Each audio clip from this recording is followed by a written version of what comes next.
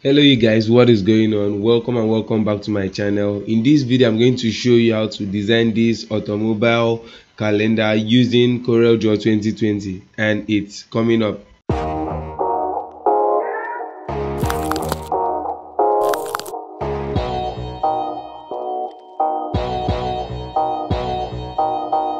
So these are the resources I'll be using for this design, and these are the pictures, and this is the calendar I'll be using for this design. So the first thing I'm going to do is to set the size I'll be using for my calendar, and I'll be using A2 size for this calendar since it's going to be printed with a cord machine and it should be A2 size. So I'll click here and click on A2 on my CorelDraw workspace. Then you get this size here. Then I'll select all this and bring it down here. Then I'm going to recreate this calendar. First thing, before you design any calendar, choose the unit you want to work with. Then you arrange the calendar first before going into the main design, so you have enough space and you know the space you'll be working with for your calendar. So since I'll be working with 2021 calendar, and I'm going to recreate this to 2x6 calendar pattern, that is January, February, March, April, May and June will be on a straight line, and July, August, September, October, November, December will be on one straight line, making it 2x6 unit calendar. So what I'm going to do now is to recreate this calendar. So let me quickly do this. So this is the calendar. I've been able to recreate it to 2x6 units. If you love this calendar and you would like to have this calendar, check out the link down the description and download the calendar. Then you can recreate it and use it for your own design. So I'm going to click on the calendar and bring it way down to the bottom part of the design till it reaches here, but not up to the edge, the bottom edge of the design. I will just make it to be on the center like this. Then I will double click on my rectangle tool to get this A3 shape, which is evenly on the size we have already set already. Then I will right click here to take off the outline and give it a white color. Okay, then click on the calendar and press shift on your keyboard and click on the shape itself and press C. Reason why I did this is that I want my calendar to align to the center of this A2 design. Then now you see I have enough space here, which I know how I'm going to set my design. With the space I have up here, it will tell me how I'm going to set the remaining elements in my design. So I'm going to use my pen tool to create a custom shape here. Click here and hold and click on pen. Then you click on the pen tool and create this shape like this. Click here and take it to this other edge and click and take it upwards to get this curve just like what you can see here, and leave. Then press alternate on your keyboard and click on this node to change your pen tool to a straight line instead of a curve. Then you click here on this edge and bring it to this other node and bring it down this way.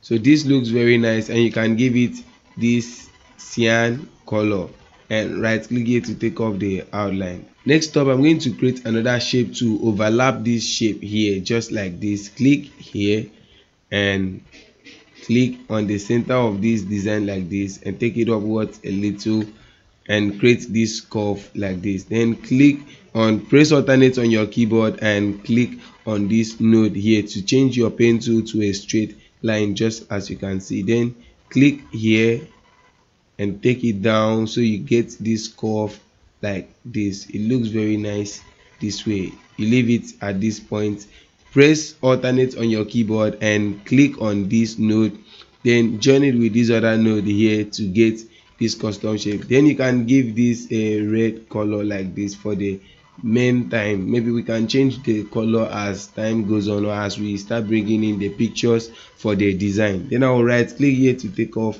the outline, and next up I'm going to click on the pen tool again and create this custom shape. Click on these edges like this and bring it to this node where you have this node and click, then pass through this shape like this. Okay, you can continue clicking till you pass through this shape we created here. and click on this other edge, then take it to this node we created first to get that custom shape. Then you can give it a black color like this. Right click to take off the outline and press Ctrl page down to send it to the back of the design, so you can see how the calendar looks like. So the next thing I'm going to do is to power clip this picture into the shape here. So I'm going to click on this picture and right click, and you see power clip inside. And in other versions of CorelDraw, the power clip inside is always on top, but since I'm using CorelDraw 2020, the power clip inside is here. So click on power clip inside and click on the shape here. Then you press alternate on the keyboard and click on the picture and open it up like this. Open it up again till it fills the background. Then you can adjust the image again till the car we are actually talking about is centralized in the design. So I'm going to adjust this again. So I think this is perfect. Then the next thing I'm going to do is to trim out this shape here. I want to create a special effect here. So I'm going to cut out this shape like this. Using the pen tool, click on the pen tool and click here and click here. Then drag it downwards till this shape comes like this. You see how it looks like it's bent around the face shape there. Then you leave. So I'm going to press alternate on my keyboard and click on this node. Then bring my pen tool here and click here again and click here and create this shape again like this. Make it a curve around that shape there like that and leave it.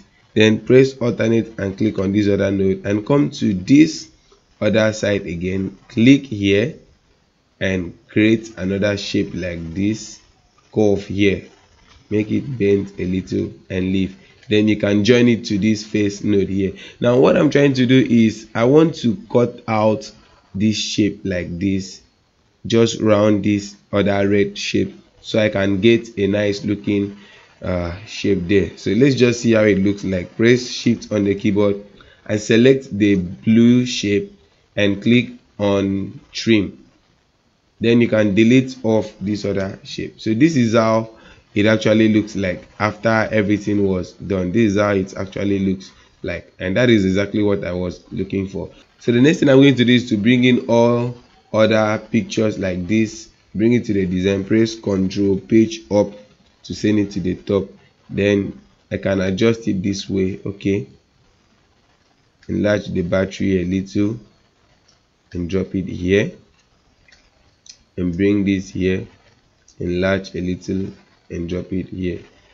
Control page up. That looks perfect. And I can bring this here. Nice. And select this and bring it here.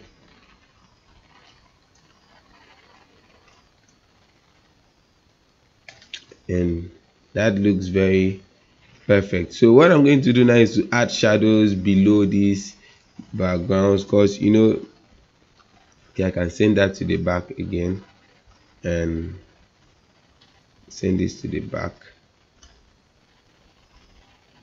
Can adjust this a little. Now why I'm doing all this is that I'm trying to show exactly what this company does. So I'm going to add shadows below the pictures like this, so it will look real. Okay, so I'm going to click on my drop shadow tool and select the first picture I want to drop the shadow, and drop the shadow like this. Adjust the transparency and adjust the faders like this. Then you can select preset and select perspective top left like this, so the shadow goes to the left. You can adjust the transparency again and you see what the shadow looks like. So you bring it to the bottom like this, and that looks cool. Adjust the faders of this shadow again, so this looks very nice. You can see how it looks very real. So I'm going to select this other picture and press Ctrl G. Remember, I'm selecting just these two pictures like this. Ctrl Z. Okay, then I'm going to click on drop shadow tool, click on copy shadow properties and bring it to where we had the first shadow and click. So the same shadow drops down this same particular image. Click on the shadow tool and adjust the shadows like this.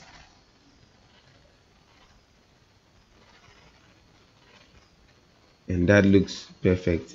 Then you can select this battery and add shadows to it also, and adjust it this way. Adjust this, and remember the shadow should be behind like this, and that looks very okay. So that is for all those stuff. Then I want to do another thing, because it seems these pictures are not really visible. So all I'm going to do is to add white to this aspect of the background. So I'm going to open up my power clip like this and click on the picture, select transparency tool and press shift on the keyboard while doing this. Click and drag down like this to make all this aspect white like this. Then you can reveal this side a little. So this is what it looks like. Then I'm going to press Ctrl on my keyboard and click outside here to close my power clip. You see how it looks. Then why this part is dark is because the background or the shape color was black. So I'm going to change the color to white like this. You can see how it looks very cool and nice. Then the next thing I'm going to do now is to bring in the company name here. So I'm going to select this, select this, press Ctrl X to cut it out and paste it here. Ctrl V. Then you can change the typeface to Petras. Okay, and press Ctrl K on the keyboard to break it like this. Then I'm going to take it closer a little. This looks cool, and I'll adjust the battery like this, and that is nice. Select the two names like this and press Ctrl G to group them. Then enlarge the names like this and bring it to this side of the design. Then you can give it white color so it comes out of the background very well. I can shift this closer a little. Okay, and press shift on your keyboard and select and press Ctrl G to group them together like this, and I believe that position is okay for it. Then the next thing I'm going to do is to copy out this quality product always. Press Ctrl X and paste it here as well. Then you can change the typeface to Ave Fedan. Okay, Ave Fedan. You can see the name of the typeface down the video, so you just copy it out and you can download it later. Then I'm going to adjust it this way and put it down here. I'm going to change the color to yellow, and this looks good. And I'm going to click on pen tool and click here and create a line like this, and change the outline width to 2.0, or bestly you can make it 4.0. Right click here to give it a white outline like that. Then we can adjust this like this, bring the text here, and this contains information about the company. Press Ctrl page up to send it to the top of the design. Press Ctrl K to break this apart, since this has the location of the company and this has the what the company specializes on. So I'm going to change the typeface to Futura.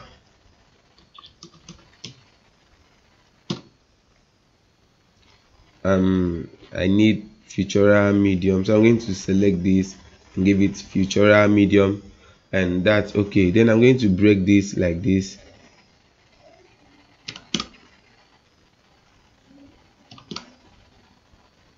So this looks okay, and I think I should make it capital letters. Click on text, change case to uppercase, and these are capital letters, and you can give it white like this. Use the shape tool to adjust the line spacing like this,